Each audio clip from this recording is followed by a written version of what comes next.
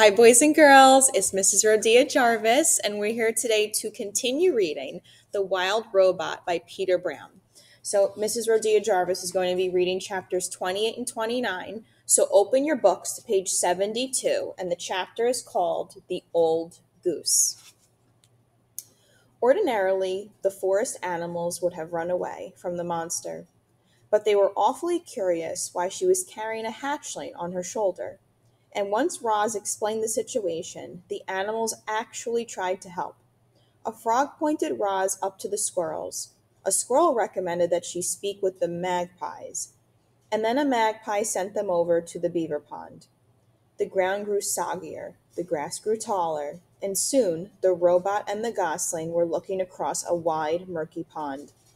Dragonflies buzzed through the reeds. Turtles sunned themselves on a log. Schools of small fish gathered in the shadows, and there, floating in the center of the pond, was an old gray goose. "A very good morning to you," the robot's friendly voice boomed over the water. "I have an adorable little gosling with me." The goose just stared. "I am in great need of your assistance," said Roz. "Actually, the gosling is in need of your assistance." The goose didn't move. "Food," peeped the gosling. "Food, food." That tiny voice was more than the old goose could bear, and she began gliding across the pond and squawking to the robot. "What are you doing with that hungry hatchling? Where are his parents?" "There was a terrible accident," said Roz. "It was my fault. This gosling is the only survivor." "If there was a terrible accident, why does your voice sound so cheerful?" The goose flapped her wings.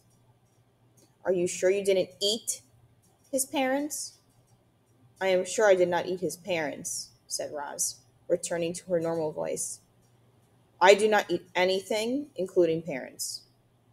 The goose squinted at the robot.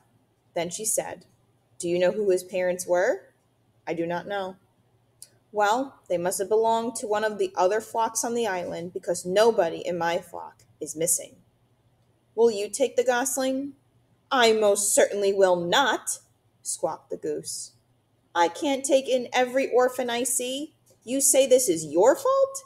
It seems to me that it's up to you to make things right." "Mama, Mama," peeped the gosling. "I have tried to tell him that I am not his mother," said the robot, "but he does not understand." "Well, you'll have to act like his mother if you want him to survive." Then there was that word again. Act. Very slowly, the robot was leaning. Very slowly, the robot was learning to act friendly. Maybe she could learn to act motherly as well. "You do want him to survive, don't you?" said the goose. "Yes, I do want him to survive," said the robot. "But I do not know how to act like a mother." "Oh, it's nothing. You just have to provide the gosling with food and water and shelter, make him feel loved, but don't pamper him too much. Keep him away from danger and make sure he learns to walk and talk and swim and fly and get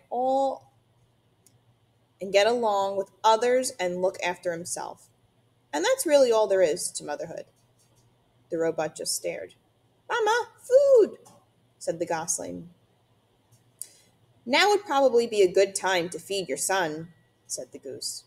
"Yes, of course," said the robot. "What should I feed him?" "Give him some mashed up grass, and if a few insects get in there, all the better." Roz tore several blades of grass from the ground. She mashed them into a ball and dropped them into the nest. The gosling shook his tail feathers and chewed his very first bites of food. "By the way, my name is Loudwing," said the goose. "Everyone already knows your name, Roz. But what's the gosling's name?" "I do not know." The robot looked at her adopted son. "What is your name, Gosling?" "He can't name himself," squawked Loudwing. And then, with a loud burst of wing beats, the goose fluttered up from the pond and landed right on Roz's head. Water streamed down the robot's dusty body as Loudwing leaned over the nest. "Oh dear, he certainly is a tiny thing," said Loudwing. "He must be a runt. I'll warn you, Roz, runts usually don't last very long, and with you for a mother, it'll take a miracle for him to survive. I'm sorry, but it's the truth. However, the gosling still deserves a name. Let's see here. His bill is unusually bright color. It's actually quite lovely. If I were his mother, I'd call him Bright Bill. But you're his mother, so it's up to you." "His name will be Bright Bill," said Roz as the goose fluttered back to the water. "And we will live by this pond where he can be around other geese. I will find us a sturdy tree nearby."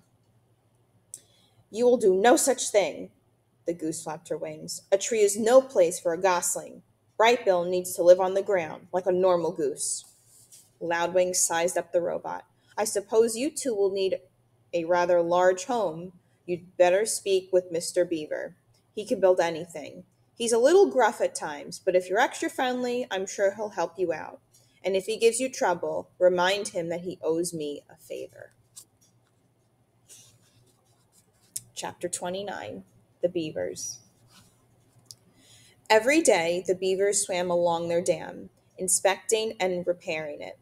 The wall of wood and mud allowed only a trickle of water to pass through, and it had turned a narrow stream into the wide pond that many animals now called home.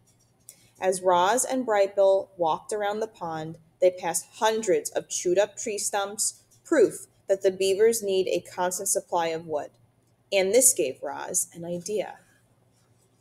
The robot swung her flattened hand, and the sounds of chopping wood echoed across the water. They were soon replaced by the sounds of footsteps and shaking leaves as the robot carefully walked along the beaver dam with a gosling on her shoulder and a freshly cut tree in her hands. The beavers floated beside their lodge and stared at the bizarre sight with open mouths until Mr. Beaver slapped his broad tail in the water, which meant, "Stop right there!" The robot stopped. "Hello, beavers. My name is Roz, and this is Brightbill. Please do not be frightened. I am not dangerous." She held out the tree. "I have brought you a gift. I thought perhaps you can use this in your beautiful dam." "No thanks," said Mr. Beaver. "I have a strict policy never to accept gifts from "Don't be ridiculous," interrupted Mrs. Beaver. "We can't let a perfectly good birch go to waste." "I'm afraid I must insist," said Mr. Beaver. Mrs. Beaver turned to her husband. "Remember how you asked me to point out when you're being stubborn and rude? Well, you're being stubborn and rude." Then she turned back to Roz. "Thank you, monster.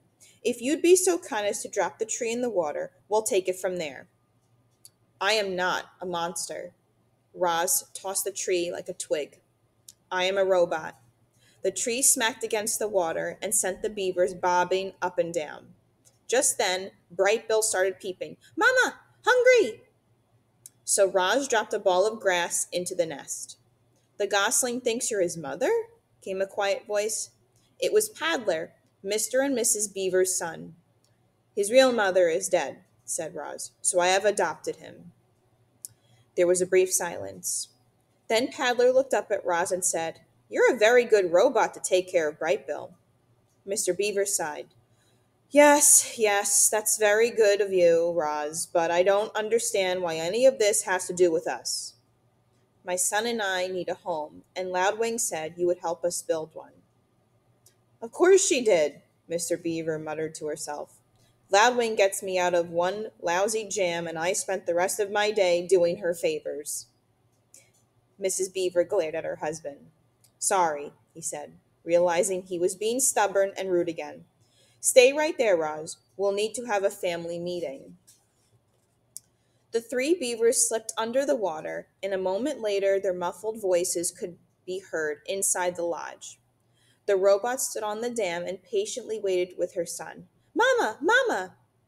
"Yes, Brightbill, I am trying to act like a good mother." A ripple, and Mr. Beaver's head appeared above the water.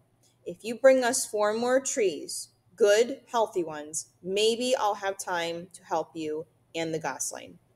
"That is wonderful," said the robot. "We will be right back." that's the end of chapter 29. I hope you love the 2 chapters that I read from The Wild Robot. Bye!